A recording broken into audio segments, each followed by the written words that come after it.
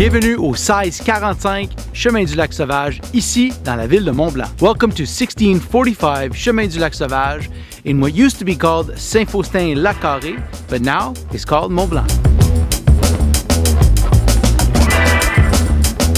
Je m'appelle Jonathan et je suis courtier immobilier. I'm Jonathan and I'm a real estate broker. Dans cette porte ouverte, nous allons visionner des images aériennes de la propriété, nous allons faire le tour de l'extérieur et ensuite l'intérieur de la magnifique maison. Je vais tenter de vous montrer tous les éléments qui rendent cette propriété exceptionnelle. In this open house, I'll show you some aerial footage of the property, we'll tour the exterior and then the interior of this magnificent cottage. I'll do my best to point out all of the elements that make this property exceptional. Suivez-moi, follow me. So I begin as usual along the road where the property is situated. The approach is from this side, so that is a Chemin de la Sauvage that we see. I don't know if you can see it at the stop there at the very end. And in this direction is Lac-Sauvage. So I believe it's a dead end or very close to a dead end. Nobody really uses this road as a pass-through. You'll notice that it's very quiet as I do this video. You will see very few vehicles go by, if any. Well, we spend the 5 minutes that we will outside here. So I'll walk around the outside of the house and give you some information on it. The lot here is a very long and narrow lot. Donc le lot ici se trouve à être au-dessus de 11 000 mètres carrés. Donc c'est un très grand lot qui se trouve à être étroit, relativement étroit et très long. Donc vous voyez un voisin ici qu'on voit un petit peu. C'est un lot qui est relativement privé, même voire très privé. Surtout une fois que les feuilles poussent, il est impossible de voir la maison ici à côté.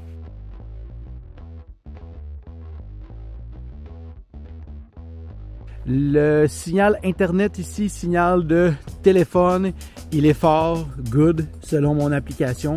J'ai plusieurs barres de 4G. Même chose dans la maison, on a de l'internet haute vitesse, pas de problème. The back of the house here, we have a really nice spot for a fire pit. And here's where we have a beautiful balcony. Nice big balcony, two big tables and chairs, and the spa. So relatively flat here. I know that the lot goes up a bit behind here, and then it goes down somewhat. So there you have the spa with this really nice little gazebo here with the shutters, and so we can make it as private or as open as we want. Donc ici vous voyez l'arrière de la maison. On va aller maintenant à l'avant de la maison.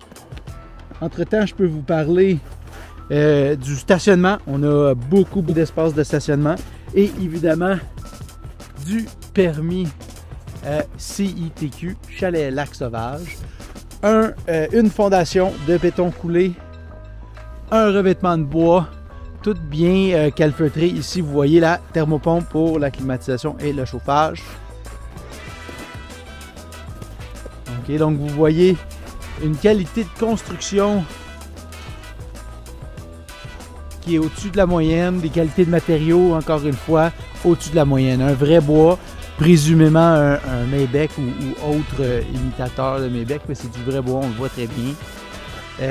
Comme je vous dis, fondation de béton coulé. Et voilà l'avant de la maison,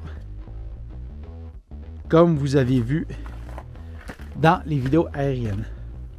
Donc allons maintenant à l'intérieur.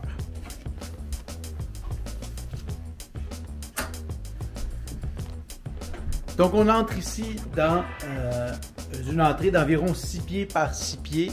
La place en masse pour se déchausser, 3 ou 4 personnes à la fois et un garde-robe. On a un cadenas à code pour entrer. Vu qu'on est CTQ, les locataires rentrent par code. Même chose ici, système d'alarme. Système de caméra aussi tout le tour de la maison.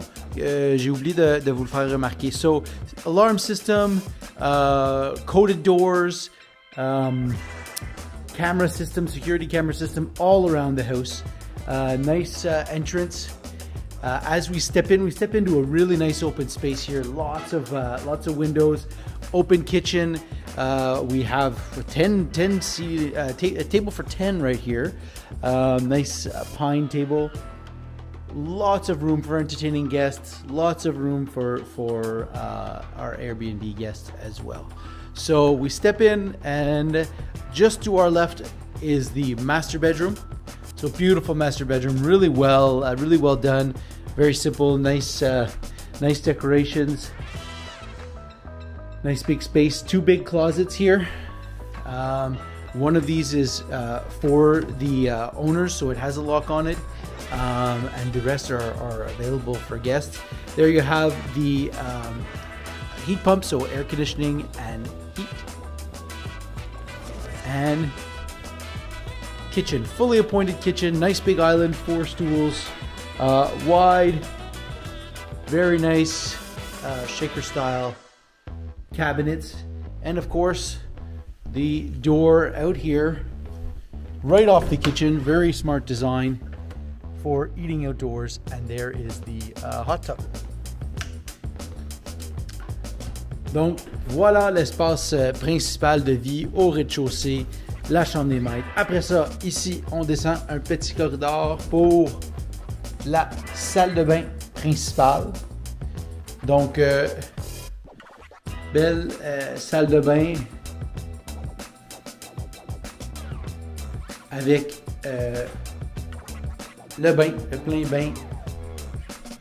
Belle fenestration, si on va prendre un bain, belle lumière, et une douche indépendante. Super bien fait. Tout est parfait pour de la location. Facile à nettoyer, facile à garder propre. Très bien fait. And then we step here into the second bedroom. So this here is a double bed. I'm certain that a queen size bed would fit here though if we wanted. And this is of course just off of the balcony and hot tub. Again, nice big windows. Feels very bright in here. Very well appointed, nice lamps, nice bedside tables. And then downstairs here again, nice big window keeps this stairwell brightly lit, carpeted on the way down the stairs. We come down here into a reading area, living room, and then this here is one of my favorite parts. Now this is a secondary entrance. If you're coming in with skis, bikes, snowshoes, whatever, this hallway here is about 5 feet wide, my guess. We've got the door right here, straight out to the parking lot. Okay, so easy to get to. Here, by the way, is one of those cameras that I was talking about. So we come in here, lots of room for our sports equipment. There's already set up boot dryers and whatnot. This is all wood, kind of a burnt plywood. It looks really good, and it's also very durable. Great for hanging all that sports equipment. So, okay, so we step in here into this hallway area, and now another one of my favorite features of this house is this games room. So games room slash bar, really nice setup.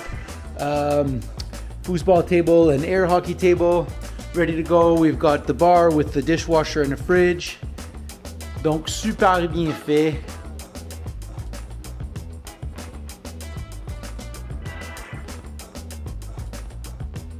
Donc salle de bain complète, douche, bain douche ici. Et chambre à coucher. Pardon. Donc ici on a un lit double, salle de bain juste à côté. Et voilà. Après ça, salle de bain complète ici, l'autre bord du corridor. Ici on trouve laveuse sécheuse, encore une fois une belle fenêtre qui amène beaucoup de lumière. Et la plus grande chambre avec 2 lits doubles. Et un grand garde-robe. So there you have it. This absolutely turnkey, CITQ permitted Airbnb paradise for anybody who wants a cottage for themselves that they can use anytime they want and manage their own CITQ authorized Airbnb rentals. Here it is.